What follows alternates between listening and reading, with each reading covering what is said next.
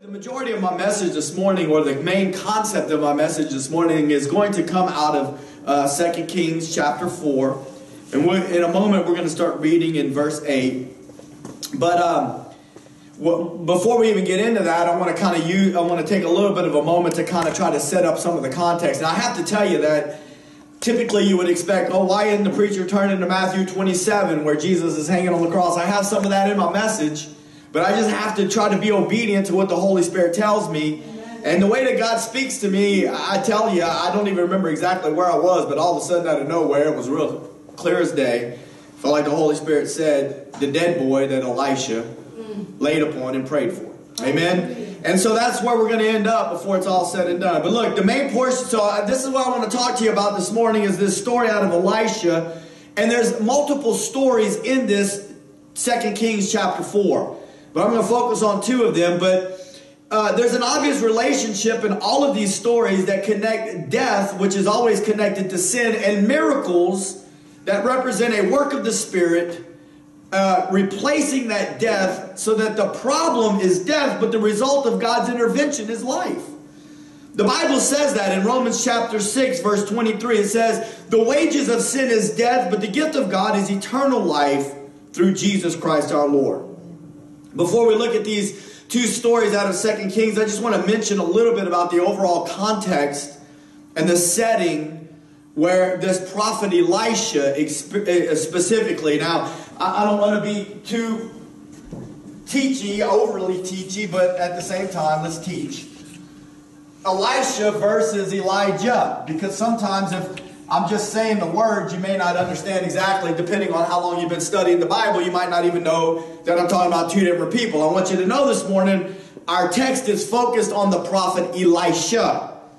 But what I want you to know is that Elisha, he's the main character in these stories, and he is the one who God dispenses life through. Just as God dispenses life into humanity, into you that's watching this, God wants to dispense life into your person and into your situation. Amen? Yes. And the way that he does that in these stories is through Elisha. But just as God did that, he also used Jesus. See, God used Jesus to dispense life into your life. That opportunity is waiting for you to just receive of the truth of the gospel. Amen? The time frame of this occurrence is around 600 BC. I'm not being too strict with the time, but that's the approximate timing of 2 Kings. It surrounds a time in Israel's history where they were the most rebellious. The repeated string of kings that rebelled against God left Israel decimated spiritually. Times had grown the worst under the leadership of a king named Ahab and during his reign. As a result of disobedience towards him, God allowed a time frame of great famine. And during that time, God introduced the great prophet Elijah, with a J, to combat the wickedness that was affecting the world of God's people. Elijah was Elisha's spiritual father. And the main reason that I'm even bringing Elijah up and giving you all this context is because I wanted to bring together all of this and to show the supernatural way that God placed his calling on Elisha's life. Elijah was taken into heaven by God in a whirlwind. Now, I got to tell you, I could probably preach on the rapture right there, because look, there's not been many people that have been brought up into heaven in such a way that Elijah was brought up into heaven. He didn't die first. You know, the Word of God teaches us that Enoch was translated into heaven and he's never seen again. The Bible teaches us that Elijah did not taste death, yet he was brought up to God in a whirlwind. Hallelujah. And we know that Jesus, in his glorified body, was ascended into heaven. The Word of God teaches us that there's going to be a rapture of the church. I believe that. And listen, it might sound sci-fi to some people. It might sound incredulous. It might sound impossible. But the Word of the Lord teaches us, hallelujah, that one day Jesus is coming back for his bride, and he's going to rapture her, harpazo her, out of this place. And listen, Elijah and his being brought up in the whirlwind is about how quick now that's going to happen. But listen, in this particular situation, what I want you to know is this, is that as Elijah went up, something beautiful happened. As Elijah was caught up in the whirlwind, and as he was being taken into heaven, his prophet's mantle descended. Concurrently, he's rising into the heavens, and at the same time, his mantle is descending. So as he went up, the power of God's work came down. This mantle was now available for Elisha, the prophet, to do the work that Elijah had previously been doing. In a similar fashion, Jesus, after his crucifixion and resurrection, ascended into heaven. And after he went up, the Holy Spirit came down on the day of Pentecost in order to give the people of God the power that was needed in order to do the work of God on earth. Through this, we see in Elisha a type of the church, empowered to do the work of God on earth. Specifically in the stories we're about to read, Elisha is empowered to perform miracles that transform death into life. So in this situation, Elisha represents the people of God, empowered by the Holy Spirit of God in order to do the work of God. But also in a typological way, he also represents really the Lord producing that life on the inside of people. When we speak of resurrection, we most commonly focus on the physical resurrection of Jesus. And those of us who maybe have studied a little bit deeper into the Word of God have also connected that to our own resurrection. Let me just say this. I'm not preaching on the rapture this morning, but that's really what the word rapture means. It means resurrection. Because, see, on that day, according to the book of Thessalonians, there's going to be a shout from the archangel. The trumpet of God is going to sound. And then those that are dead in Christ are going to rise. That means those that have died believing in Jesus, hallelujah, are going to receive a resurrection. Yes. And then those of us that remain, just like Elijah and Enoch were brought up before tasting death, those of us that remain will go to meet them in the air, and there we shall be with the Lord forevermore. So the word rapture is synonymous with resurrection. And I just want you to know that there is a physical resurrection. Hallelujah. And Jesus even said that when it comes to resurrection. As a matter of fact, let's go ahead and take a look at that real quick. We're going to turn to the book of John. And we're going to look at John chapter 11, because I want you to know who's got the power of resurrection. Hallelujah. Jesus said unto Martha, he said, your brother will rise again. Now, I don't know if you remember the story or not, but Lazarus was Jesus' friend. There was this time frame where he had heard that his friend had died, and Jesus waited. And listen, they were waiting for Jesus to come and to pray for him, that his sickness would be recovered, but he didn't, and he died, and he's now been in the tomb. And Jesus is monitoring the behavior of everyone, and they're all crying and they're sad because they've experienced death in their family. And Jesus says to her in verse 23, your brother will rise again. And Martha says unto him, I know that he shall rise again in the resurrection at the last day. Jesus said unto her, listen, this is very important that you understand this about Jesus and the power that is in him. I am the resurrection and the life. He that believes in me, though he were dead, yet shall he live. And whosoever liveth and believeth in me shall never die. Do you believe this? See, I wanted you to see that Jesus he is resurrection. Amen. He has the power of resurrection in him. And 2 Corinthians 4:14 teaches us that because he rose, we also will rise. Let's take a look at 2 Corinthians 4, verse 14.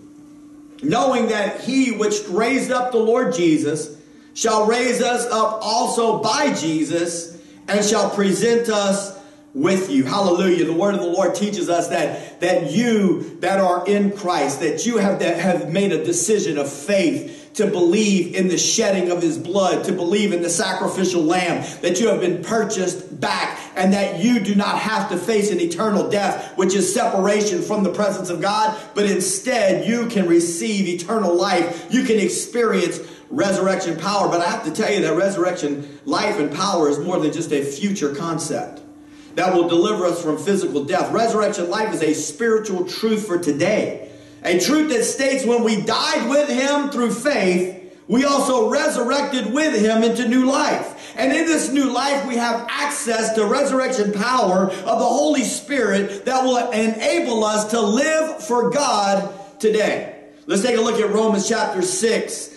Verses 8 through 11 real quick. Romans 6 verses 8 through 11 says this. Now if we be dead with Christ, so that means that we experienced a death with him through faith. I got to tell you that whenever you put faith, if you have not put faith in Jesus Christ as your Lord and Savior, I'm not talking about just, oh, my mama said that, Jesus was real and I grew up believing. No, no, no. At some point in time, the adult mind has to come to the reality that he is a sinner, she is a sinner, and that God has a plan for sinners. And that the plan was that he would send a lamb. And the lamb's name was Jesus. And that Jesus died on the cross to pay for my sin, to pay for your sin. And if you have not received that, the Word of God says in Romans 10 that you must believe it in your heart, not in your head. Right. I mean, first you got to believe it in your head before you can believe it in your heart. Right. But you got to believe it in your heart. That's talking about your inner man. You got to believe it in your heart and confess it with your mouth that Jesus Christ died for your sin, that he rose from the dead. Amen. And if you will believe that, you will be saved. And we're going to talk a little bit more about that before this message is over. But what it's saying right here is this, is that if you have believed, hallelujah, then that's what happened. In the mind of God, the old man that was born of Adam, born in sin, has died with Jesus at Calvary. You became one with him. And if you died with him, then you should also live with him. I'm talking about today. I'm talking about resurrection power today to fill you up, to strengthen you, to empower you to do the work of the Lord. Knowing that Christ, being raised from the dead, dies no more. Death has no more dominion over him. Listen, I just know that from past times of looking into this particular scripture, this word in the Greek is kurio. It means Lord. Death is not his Lord.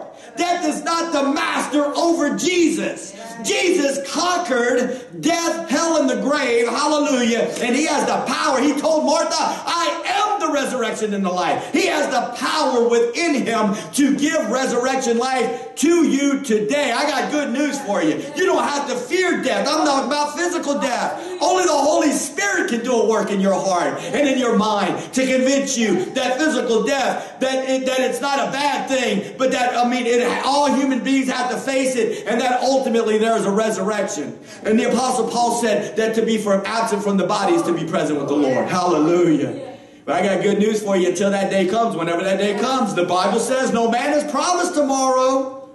That until that day comes, you can have resurrection power today.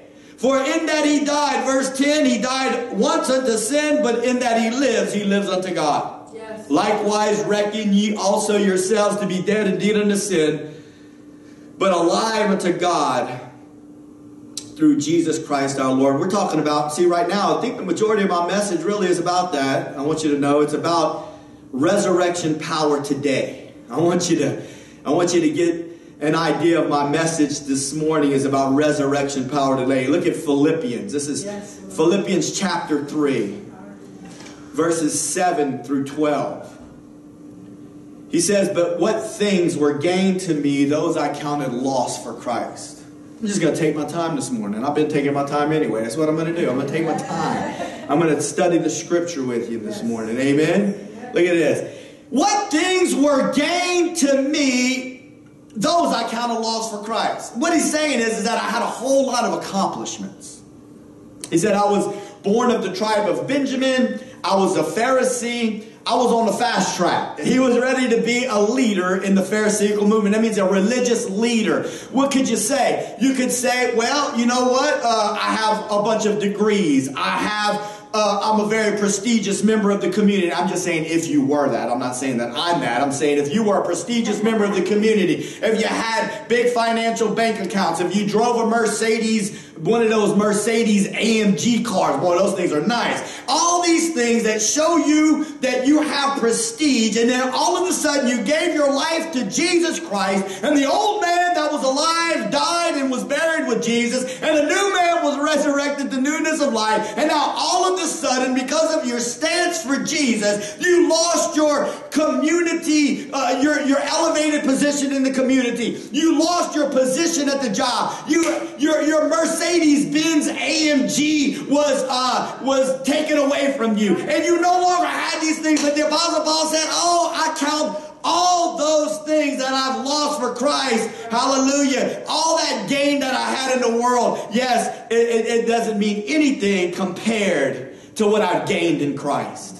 You look at verse 8, he says, yes, doubtless, and I counted all things but loss for the excellency of the knowledge of Christ Jesus my Lord. I can have all of these things that the world offers me, but if I never had the true knowledge of knowing Jesus, listen, something radical happened to this man. Right. Something radical happened to him, and true salvation is a radical work that takes place in the heart and reveals to the heart and the spirit of man that this is real. And to know Jesus is such an honor. To be able to have the knowledge of Jesus Christ is an honor. Spiritually, to have the eyes awakened to the truth of God. For whom I have suffered the loss of all things, and do count them but dung. So the things that he lost, he's saying basically, I'm just going to translate for you, a pile of poop. All those things that I lost, when I look back at them, it's just a pile of poop. Compared to knowing Jesus, it's just a pile of poop. That I might win Christ, because above all else, I got to know Jesus. And not just to know him, but I need to be found in him. Talking about, look, whenever one day things go bad, I want to be found in Christ. Not having my own righteousness. Don't try to stand before God in your own righteousness, child of God. Don't try to earn your way into heaven. Don't try to think you can do a whole lot of good stuff in order to be right in the eyes of God. No, Jesus did all the right stuff for the Father, and he died in place of you. And if you will put your faith in him, he will clothe you with his righteousness. Hallelujah. And for the first time of your life, you will look pure in the eyes of the Father, but it won't be because of what you did, because all your stuff's a pile of poop. All my stuff's a pile of poop. I'm going to put myself in that. And instead, but you can receive as the gift the righteousness of Jesus. Amen. Which is not my own righteousness, which is of the law, but that which is through the faith of Christ. The righteousness which is of God by faith. Look at this. This is where I really wanted to bring you right here. That I may know him and the power of his resurrection and the fellowship of his sufferings, and being made conformable unto his death. You know, to be conformed means to be molded into an image. The image that we receive of Jesus was that he was selfless, that he was sacrificial in his love, that he laid himself down. Hallelujah. And what I need you to know is this, is that when the power of the resurrection starts to hit your life, it's going to start to conform you. It's going to start to mold you. And it's going to start to make you realize that it's not all about you. Hallelujah. And it's about Jesus living his life through you. That's what the Word of God teaches. Oh, no, that's just your job, preacher. No, ma'am. No, sir. The true child of God that yields himself and surrenders to the will of God will live for Jesus in such a way that he also becomes a prophetic mouthpiece for the kingdom of God. Will we all stand behind the pulpit? No. But let me tell you something. God will open up doors with your friends, with your family members, and he will allow you to give testimony to the truth that Jesus has entered in and changed your life. If by any means I may attain unto the resurrection of the dead. Basically, he's saying, I need this resurrection power today so that I know that one day, hallelujah, I will resurrect. Amen. With those concepts in mind, both spiritual and physical death being replaced with life, and also the fact that God wants us to have spiritual life today, not just eternal life tomorrow. Now I want to actually read to you the passages that our text is going to come from in 2 Kings. So we're going to be in 2 Kings. If you have your Bibles at home, then I would recommend that you get your Bibles ready. Amen. I'm over here struggling to find 2 Kings. Here we go. 2 Kings chapter 4, starting in verse 8. Now listen, I kind of kept some scriptures to where you would be able to, where we're just going to kind of flow through the story. So there's some missing, but basically 2 Kings chapter 4 verse 8. But I want you to know, if you happen to have a notebook, if you like to study the Bible more deeply, I recommend you take some notes, because I'm going to give you some surface stuff that you could dig a whole lot deeper on. And I know some of you brothers and sisters out there text me, hey, give me something to study. Well, look, there's going to be a whole lot of stuff you can study out of this message, because we're just going to hit the surfaces. Amen. You ready? Here we go. We're going to read 2 Kings 4:8. It fell on a day that Elisha passed to Shunammite. This was an area that was a little bit south of the Sea of Galilee, a little bit southwest of the Sea of Galilee. And where was a great woman. I mean, she had money, she had power, and she was constrained. She constrained him to eat bread. In other words, she pleaded with him, hey, won't you stop over here and eat bread with me, man of God? And so it was that as often as he passed by, he turned in there to eat bread. And she said unto her husband, Behold, now I perceive that this is a holy man of God, which passes by us continually. We've already sat down and we've ate bread with him. And she says, let us make a little chamber, a little bedroom. Let us make a bedroom, I pray you, or I'm pleading with you, now my husband, it says on the wall, that's King James, but they had a little flat part to their roof. Let us make him a little bedroom on the flat part of our roof connected to our house, and let us set there for him a bed and a table and a stool and a candlestick, and it shall be when he comes to us that he shall turn in here. Let's make this a comfortable place for the man of God to come and to spend time with us. We're going to get into that a little bit more, but let's go ahead and scroll to verse 12. And we'll read through verse 14. And he said to Gehazi, now this is Elisha, the prophet talking. Gehazi is his servant.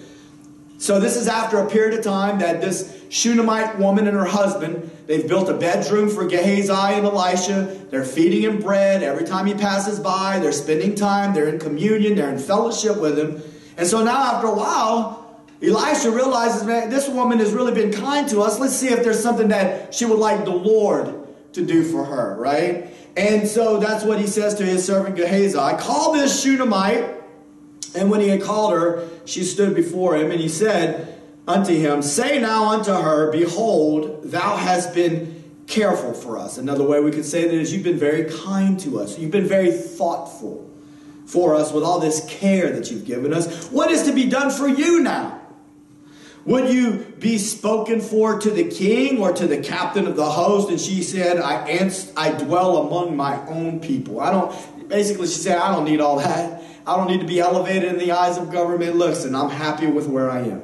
He said, what then is to be done for her? And Gehazi answered, Verily, she has no child, and her husband is old. You see, the desire of every Jewish woman back in those days was to be able to have offspring, especially a son, because they all hoped for and longed for the day that the promise of God would come regarding the Messiah, regarding the promised one. And it was a desire that all of these women would have. And we know that that ended up resting upon Mary. Amen? Amen.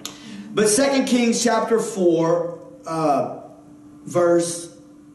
going to scroll down to verse 17 now. And the woman conceived, and she bare a son at that season that Elisha had said unto her, according to the time of her life. And when the child was grown, it fell on a day that he went out to his father to the reapers. In other words, he went into the field to help his father reap the harvest. And he said unto his father, My head, my head. And he said to a lad, another young man, Carry the boy to his mother. And when he had taken him and brought him to his mother, he sat on her knees till noon, and then he died. Now, for every mother that might be listening to this message, I know that I can't even imagine, if you really stop and you think about it, you try to put your place in there, right, empathetically, to try to feel what she feels. Only a mom can feel that right now. Right. You know, now that would bring me forward in time. It's not even in my notes, but I'm just mentioning what the mother of Jesus must have felt like on the day that they hung him on the cross and scourged him and beat him. But nevertheless, for any mom in the audience, you should be able to experience and understand a little bit of that for yourself. Now, so the boy's dead, and now we're going to transition to verse 25. So she went and came unto the man of God. So now she's desperate, and she needs to find the prophet. And he was at Mount Carmel. And it came to pass when the man of God saw her afar off, that he said to Gehazi his servant, Behold, yonder is that Shunammite. Now we're going to go to verse 32. And when Elisha was come into the house, behold, the child was dead and laid upon his bed. He went in, therefore, shut the door upon them twain or two. In other words, it was just him and the boy in the room. And he prayed unto the Lord. And he went up and he lay upon the child. And he put his mouth upon his mouth, his eyes upon his eyes, and his hands upon his hands.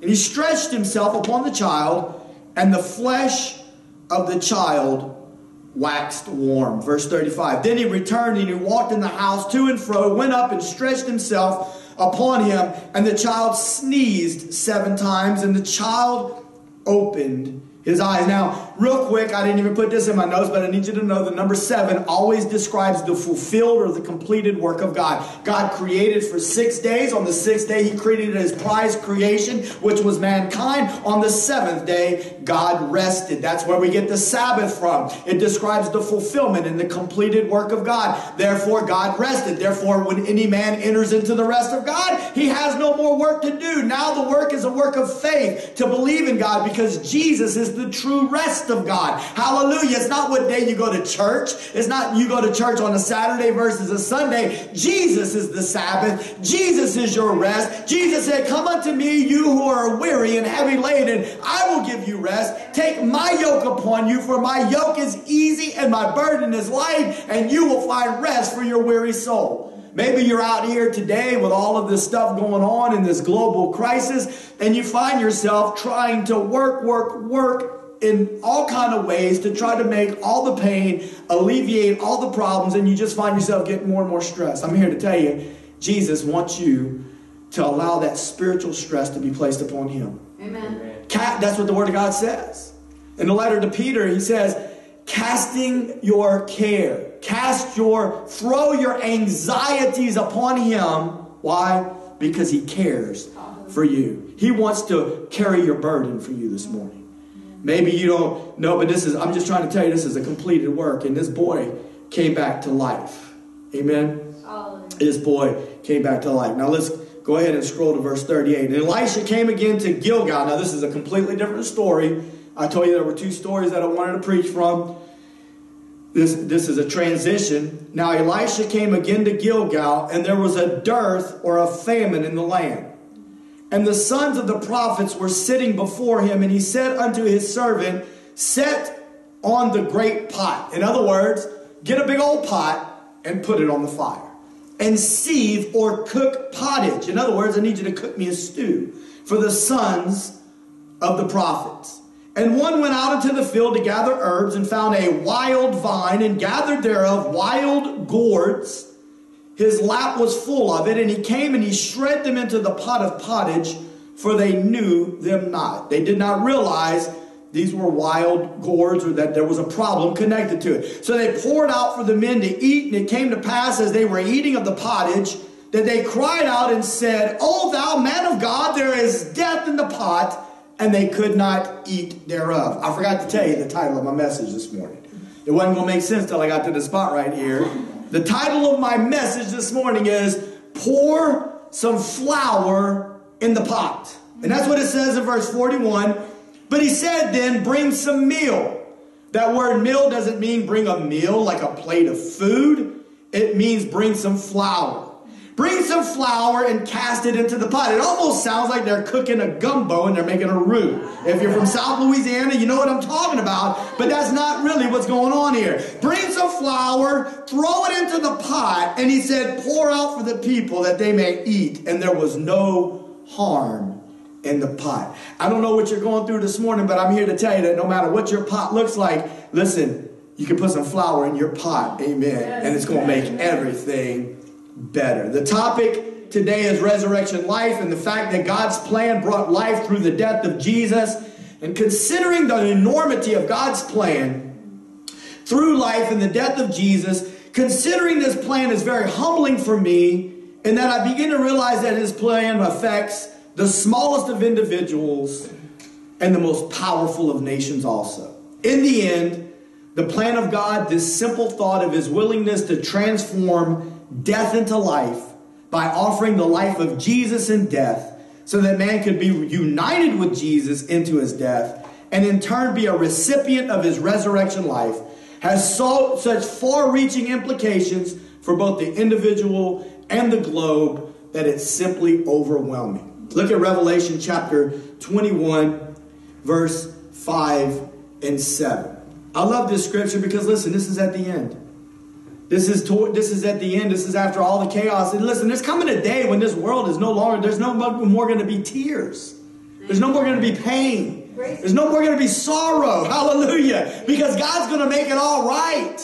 And in order to make it right, Jesus had to come and to make it right for the Father. But He's done His work. And now we're just waiting for the completion. But one day it will be completed, and this is Jesus, and He's seated upon the throne. And He said, behold, I make all things new. And He said, write unto me. He said unto me, write, for these words are true and faithful. He said unto me, it is done. I am Alpha and Omega, the beginning and the end. I will give unto him that is athirst of the fountain of the water of life freely. He that overcomes shall inherit all things, and I will be his God, and he shall be my son. I have good news for you this morning. Jesus came to make all things new. Amen. So what I'm trying to tell you is, in a roundabout way, when you put flour in the pot, He just didn't put it in for them boys around the campfire. He didn't just put it in for you as an individual. He put flour in the pot for the whole world, that one day everything can be made new, and that we can rule and reign with Jesus during the millennial reign of Christ, and that God can completely defeat the enemy. Hallelujah. And that His power will be no more. He came to make all things new. A world riddled with sin, darkness, it pervaded the atmosphere. Men's hearts had been turned away from God. The song, I'm telling you, I don't ever talk to these people about these songs. And the song said that she said, we walked away from God. And here it is in my text. Men's hearts had been turned away from God because the darkness of sin had entered their hearts, and they loved the darkness more than they loved the light. And they stayed away from the light because they didn't want their sinfulness exposed.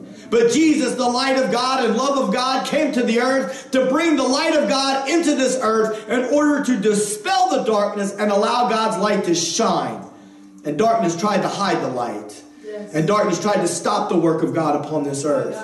But for sake of time, John 1:4-5 says this, in Him was life. The life was the light of men. The light shines in darkness, and the darkness comprehended it not. Some translations in the Greek, it says, instead of comprehended it, which would mean to understand, said apprehended it not. In other words, darkness could not overtake the light of God. Hallelujah. The enemy tried. Yeah. He tried to overtake the light of God. He tried to destroy the plan of God, but I'm here to tell you, whether it looks like it to you or not, whether it looks like it to your co-worker or not, Jesus overcame death, hell, and the grave, overcame the forces of evil, and I'm here to tell you, He rose as a conquering king, hallelujah, and He has victory to give to His people. It's just a matter of time.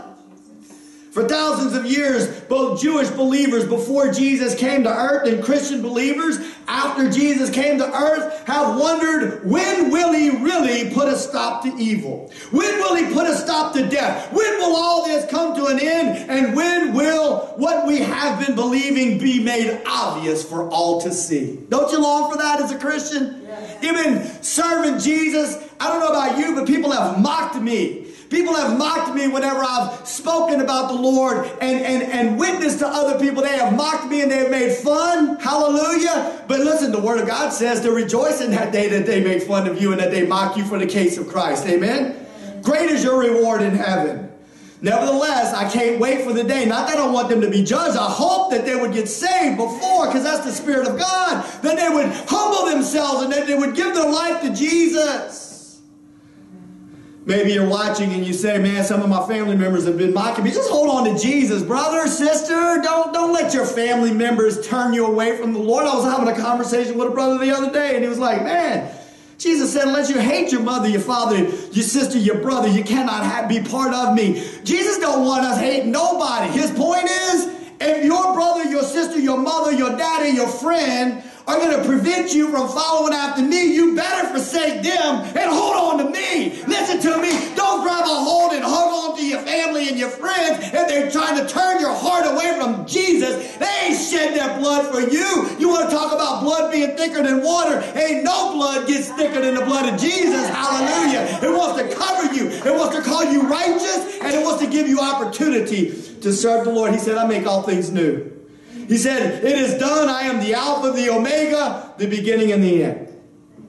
You know, for so long and in many ways, the world has been convinced that Jesus had no power.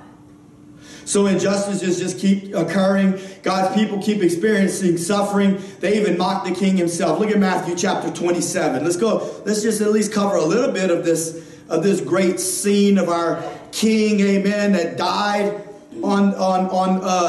before he rose from the dead. Amen. Look at this. Matthew 27, verse 40. We're going to read through verse 42. And saying that so this is Jesus. He's hanging on the cross. And he's suffering in death. And then the religious leaders in the world, they're walking by and they're mocking. See, if you've ever been mocked for your witness for the Lord, listen, Jesus hung naked on a cross.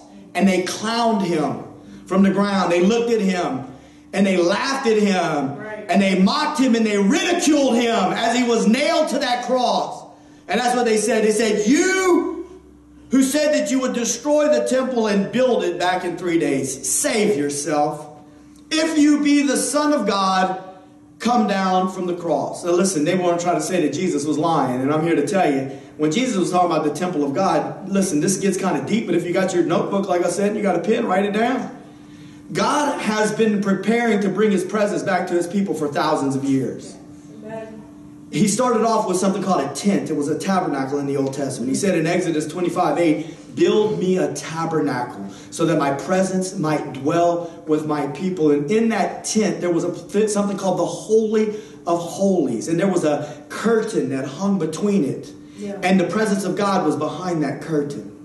Jesus said, I'll destroy this temple and rebuild it in 3 days, because ultimately what he's talking about, see, behind that curtain was an Ark of the Covenant where the presence of God would meet with Israel. And what Jesus was saying is, I am the fulfillment of the temple. Destroy me, and my resurrection in 3 days will rebuild the true temple of God, which will allow the presence of God to enter into every man so that he can have fellowship with me. Jesus' death, him laying down his life and receiving resurrection life again, allows the life of God to not be closed in a room anymore, but instead for it to live on the inside of you and have a personal relationship with you. And the presence of God in the midst of your life can bring hope and to bring healing in your life. Hallelujah. Hallelujah. Hallelujah. Let's look at verse 41. Likewise also the chief priests mocking him with the scribes and the elders said, he saved others, himself he cannot be saved. If he be the king of Israel, let him come down now from the cross and we will believe him. They wanted a miracle that they could see so they could believe. You know, a lot of times people will say that. Well, people just need to see a miracle. Hold on a second. The world might be running around looking for something that they can see. They want to say, give me something that I can see with my eyes and then I will believe. Can I tell you that God wants to give you something that you can see, and one day he will give you something that you will be able to see with your eyes. But today he wants you to be able to see what resurrection life can do for you today. How it can transform you from spiritual death to spiritual life. Hallelujah. Yes. Matthew chapter 27, verses 50 through 53. It says, Jesus, when he had cried again with a loud voice, yielded up the ghost. In other words, he released his spirit and he allowed himself to die. And look at this. Behold, the veil of the temple was rent in twain, or ripped in two, from the top to the bottom, and the earth did quake, and the rocks also were split in two. I just want to take just a moment to make a comment. That I told you about that tent that was made in the book of Exodus, and ultimately there was a temple that was made. Amen. And during the time frame of Jesus, that temple was expanded on by King Herod, but it still had the same concept. A room in the back with the Ark of the Covenant, with a veil or a curtain that separated the Holy of Holies, the place where the presence of God dwelled, from the people on the outside. Now Josephus, the Jewish scholar, says that curtain was actually embroidered material that was the width of a man's hand, and that 2 yoke of oxen couldn't pull it apart. The word of the Lord tells us that it was split and ripped from the top to the bottom. The point to that was that God wanted you and I to know that man didn't rip this curtain, but instead God ripped this curtain when Jesus died and he gave up the spirit and he died as the sacrificial lamb, he opened up the doorway. That partition that previously prevented you and I from accessing the presence of God was moved out of the way. I got good news for you this morning. Maybe you have never experienced the presence of God, but all of the hindrances have been moved out of the way, and your faith in Christ this morning can bring you into a place where you can receive resurrection power. Amen. To strengthen you, amen, and to do the work in you. Look at this, verse 52. And the graves were open. This is the power of Calvary. Yeah. The graves were open, and many bodies of the saints which slept arose and came out of the graves after his resurrection and went into the holy city and appeared to many. Look, the veil of the temple was ripped, signifying you have access. Graves started popping open.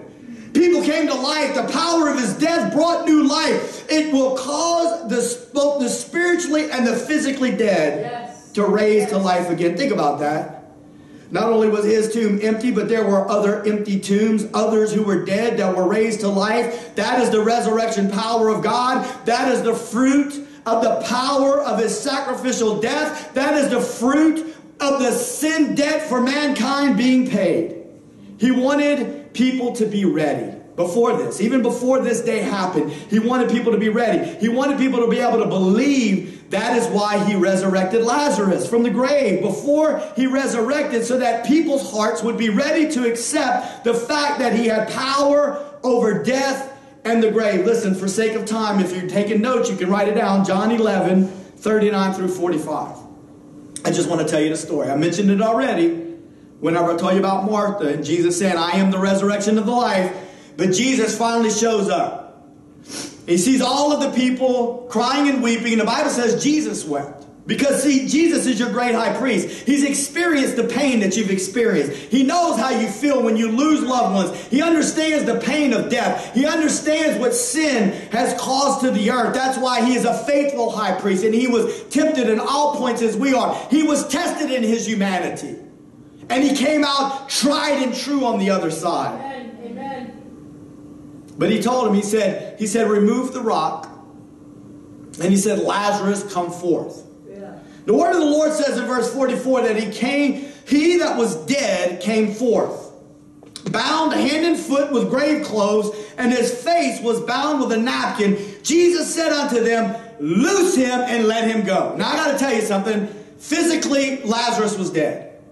Jesus raised him physically from the dead. But I want you to understand something. I'm talking about a spiritual resurrection for your life this morning. I'm talking about you might be breathing air and your heart may be pumping, but that doesn't mean that you're alive. I remember one time my friend Robert told me, back whenever I was doing my time when I was incarcerated, the Lord was doing a work on the inside of me, and I felt more life than I could have ever experienced in 100 years. I was so full of life. The Lord actually gave it. He said there was an opportunity for him to leave in a couple of months' time, and instead he took another option that said that he might have to stay in there another 3 years. He knew that the Lord didn't tell him to move on yet, and he made the decision that could have made him stay another 3. He said, oh, you can't even explain that. That's the Holy Spirit doing a work and showing me just sit still and know that I am God.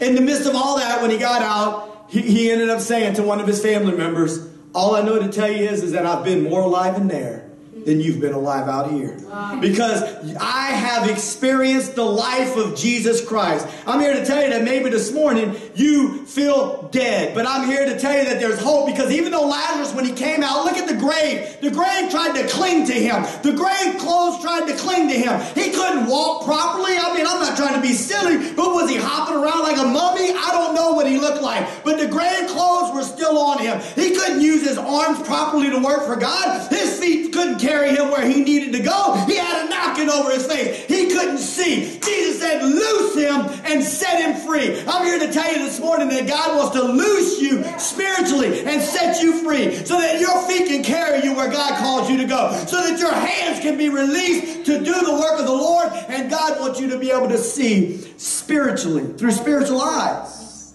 He wants you to be able to see what it is that he's called you to do. So we're about to transition back to the 2 Kings stories. We're getting near the end of the message. Just hang tight with me. But I got 4 points to give you. It says resurrection life brings us closer to God. The The resurrection is where God transfers his life to the dead. The resurrection reminds me that man has a problem with death, but Resurrection Sunday reminds me that the giving of his life was the remedy for death. Here's point number 1. You ready? I already read it to you, so I'm not even going to go back. But in 2 Kings chapter 4, verse 8, the scripture said this. It said, it fell on a day that Elisha passed to Shunammite, where was a great woman, and she constrained him to eat bread. And so it was that as often as he passed by, he turned in there to eat bread. Then you go a couple verses down, and it says she spoke to her husband, and she said, please, let's build him a bedroom.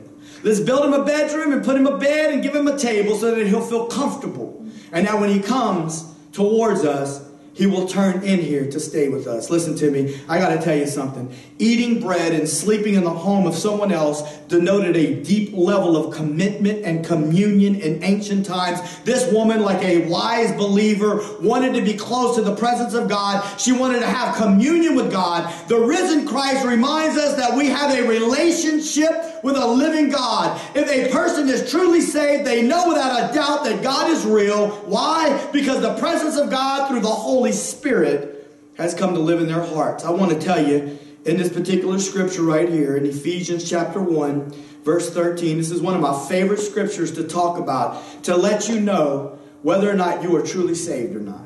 I'm telling you right now, I know what the Word of God says, believe in your heart, confess with your mouth. There's been many people, I believe, though, that thought they were believing with their heart, but they were really only believing with their head. If you truly believe with your heart, then a miracle has taken place in your heart. And this is what the scripture says, that in whom you trusted after you heard the word of truth. Have you trusted in Jesus? Have you heard the word of truth? The gospel of your salvation. In whom after you believed, you were sealed with the Holy Spirit of promise. Listen to me. If you have truly gotten saved, that means the Holy Spirit has come to live in your heart. That's what this woman was wanting to do. She was wanting to feed the man of God bread. She wanted to have communion with him. She wanted to build a bedroom with him, for him, so that he could stay there, because she wanted to have close connection to him. The Word of God says in John 14:23, Jesus answered and said unto him, if a man loves me, he will keep my words, and my Father will love him, and we will come into him, and we will make our abode with him. He's talking about a dwelling place. Yes. Jesus died on the cross and resurrected from the dead so that you and I could live with them, so that we could dwell with them, so that we could have relationship and communion with him. That was point number 1. He came so we could live with him, and it describes closeness with God. Point number 2. In resurrection life, the Spirit transfers the life of God to the dead. In 2 Kings 4:32 through 35, what was said was this: when Elisha was coming to the house, behold, the child was dead and laid upon his bed. He went in, therefore, he shut the door upon the two of them, and he prayed unto the Lord. And he went up and he lay upon the child, and put his mouth upon his mouth, and his eyes upon his eyes, and his hands upon his hands. And he stretched himself upon the child, and the flesh of the child waxed warm. This is what I wanted to, this was the point again. In resurrection life, the Spirit transfers the life of God to the dead. In a similar fashion to the way that God originally brought life to the human race through blowing his breath of life into the nostrils of Adam, Elisha placed his mouth upon this boy, and resurrection power entered in, and new life began. Romans chapter 8 verse 11 says this: if the Spirit of him that raised up Jesus from the dead would dwell in you, he that raised up Christ from the dead will also quicken or bring life to your mortal or human bodies by his Spirit that dwells in you. That's talking about not just tomorrow for a physical resurrection. That's talking about today. You might have woke up this morning. You might not even put your clothes on yet. And that's fine. You can do that in this church setting. But listen, it's not okay to stay in your jammies for the next 2 months. No, you're going to get up, wash your hair, clean your face, put your clothes back on, because you got to get to walking for the Lord. Amen. You got to let God quicken your mortal body. You got to let God give life unto you. Hallelujah. Hallelujah. It's extremely important to our walk with God that we understand that everything has to be accomplished through a work of the Spirit in us. Spirit of God gives resurrection life to us, and God will produce a resurrection in areas of our lives that were previously dead. I don't want to lose my point on that, but I want to say, some of you out there are like, yeah, brother, come on, man. I'm working from the house. I'm doing conference calls. I can stay in my jammies if I want to. Listen, that's not what I'm talking about. You know what I mean? Just get up and move. Let the Lord do a work on the inside of you, not to be beaten down with depression in the midst of chaos is what I'm saying. Lord. Come on. Hallelujah. The Spirit gives resurrection life to us. God will produce a resurrection. I want to make this point. God will produce a resurrection in areas of our lives that were previously dead. I know there's no hope, preacher. I've been dealing with this situation for so long. I've even prayed and I've asked God to help me. No, I'm here to tell you God will bring life in an area of your resurrection life to an area of your life that was previously dead. Here's my illustration. When a person has a heart attack, it's because a coronary artery is clogged up with plaque.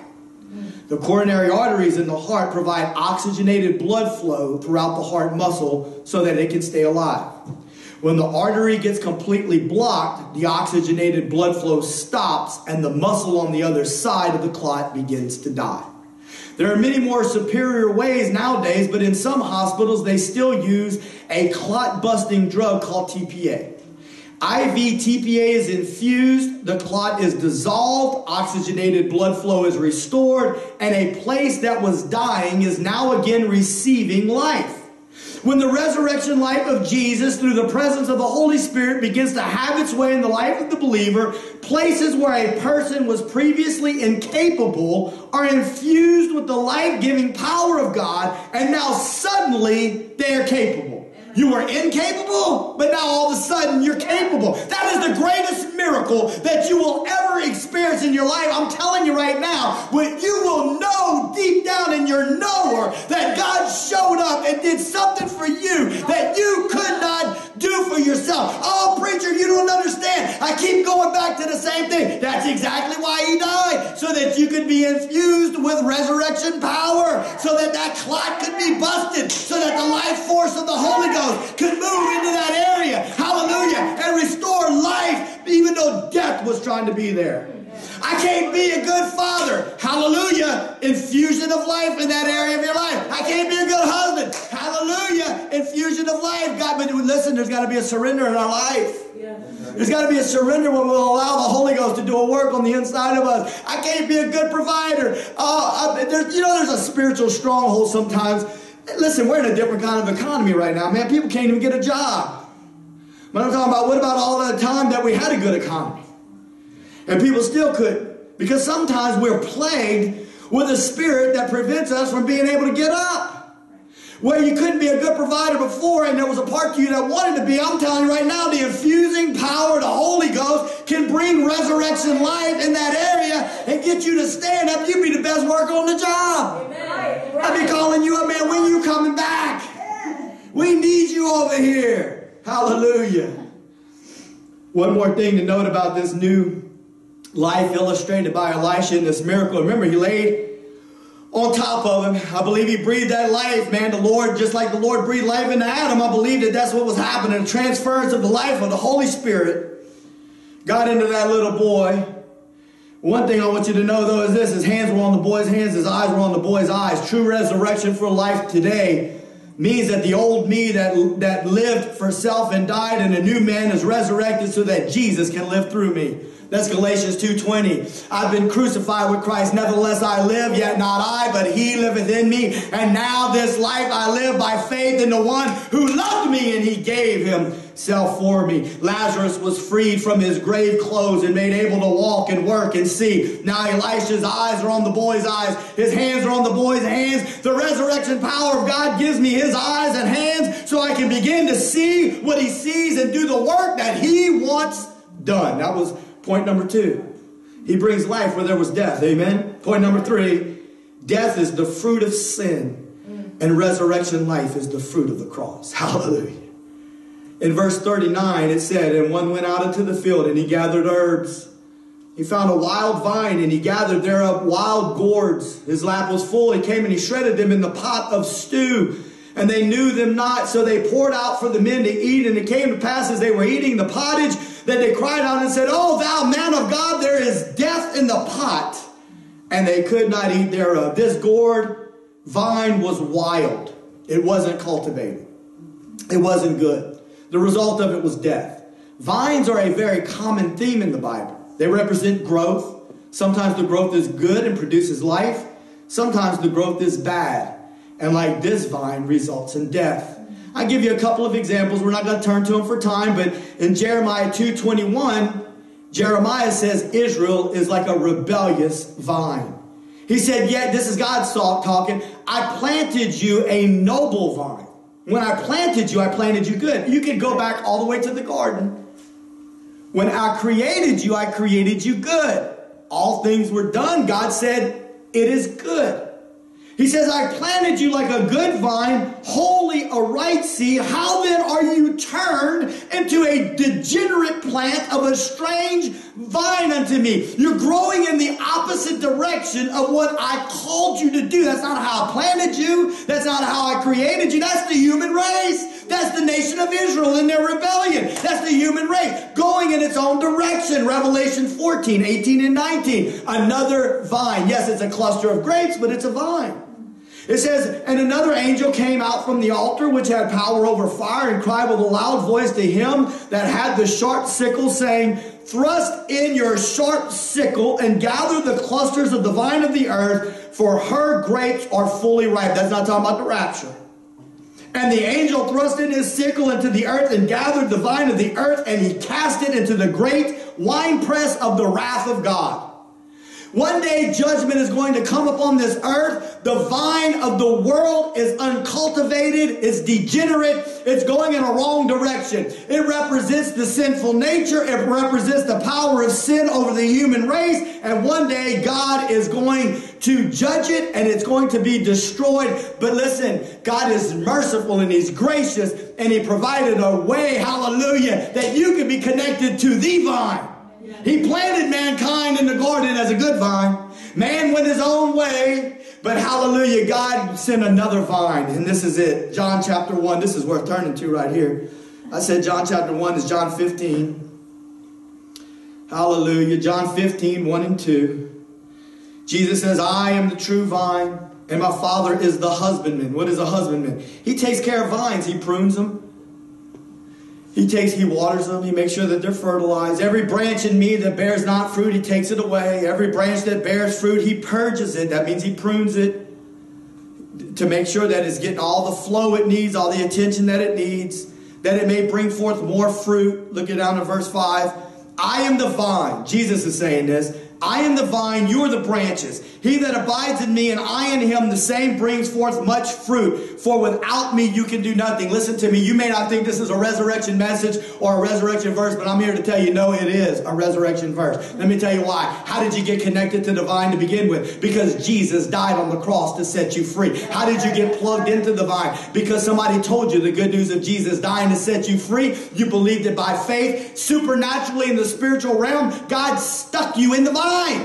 He planted you in the vine. You're a new branch that's been grafted in. Hallelujah. And now you're receiving the flow of God. You're no longer a degenerate vine. You're now connected to the vine. And through the vine, the presence of the Holy Spirit flows like sap into the branch that's been grafted in. Hallelujah. And it begins to produce fruit. He went on to say that he said, listen, if you abide in me, if you live in this place, if you stay here in the sacrifice and in the resurrection of Jesus Christ, you will produce much fruit, but apart from me, you can do nothing. Verse 4, we're closing with this. 2 Kings chapter 4, verse 40 says, O thou man of God, there is death in the pot. And they could not eat thereof, but he said, then bring the flour. And he cast it into the pot, and he said, pour out for the people that they may eat. And there was no harm in the pot. The problem was what? The wild vine caused death. The answer for the death was to place meal or flour into the pot. And the result was that the flour cured the poison and transformed death into life. Wow. Now, I don't have time to go there, but I'm going to tell you, if you got your notes, you can write it down, Leviticus chapter 2. The whole chapter of Leviticus 2, it calls it the meat offering, or it can be called the meal offering. That might be confusing in Old King James language, but it's talking about flour. It's talking about flour that doesn't have leaven. Leaven is yeast, and it corrupts it. Leaven is a type of sin. This is talking about a flour offering that is given to God, and it's mingled with oil.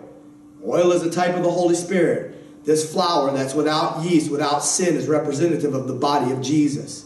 What they poured into that pot was the sinless life of Jesus. Amen. Jesus was like that Levitical offering and the meal offering in Leviticus chapter 2. He had no sin in him. It was without blemish. It was without leaven. And he offered up his sinless life in place of you. I don't know what you feel like you're going through today. You may be saying to me, listen, Jesus said this in Revelation 1:18. I am he that lives and was dead, and behold, I am alive forevermore. Amen. And I have the keys of hell and death. I'm here to tell you this morning that Jesus has authority over hell and death. Why? Because he offered up his sinless, unleavened life like that flour was as a sacrifice to pay the penalty for your sin. The wages of sin is death. Jesus had no sin. Therefore, death could not hold him down, and he resurrected to newness of life, and now he has authority over death. Maybe some of you this morning are saying this. I'm watching this video and I'm thinking right now, while you're preaching, preacher, I'm a wild vine and there's death in the pot.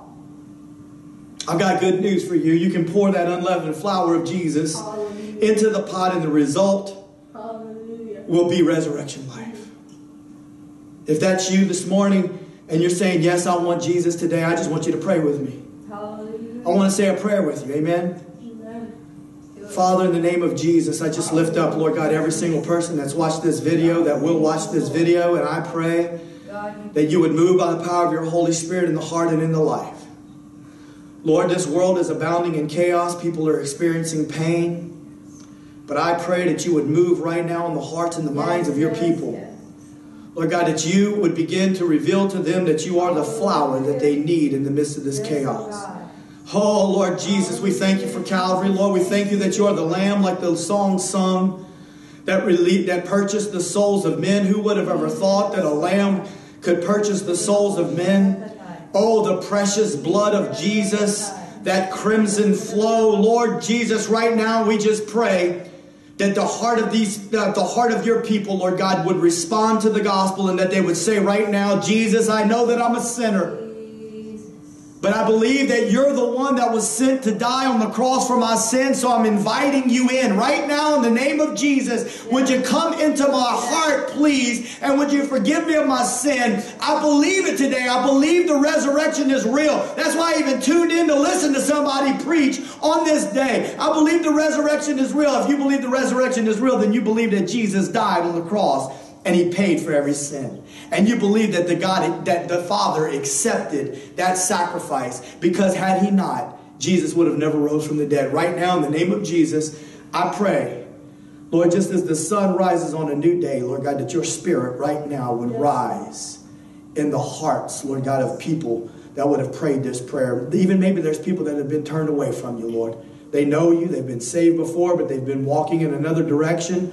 I pray, Lord God, that you would allow that sunrise of Jesus, the light of Jesus, the resurrection power to rise on the inside of their heart. Lord, I pray that you would go with your people this week.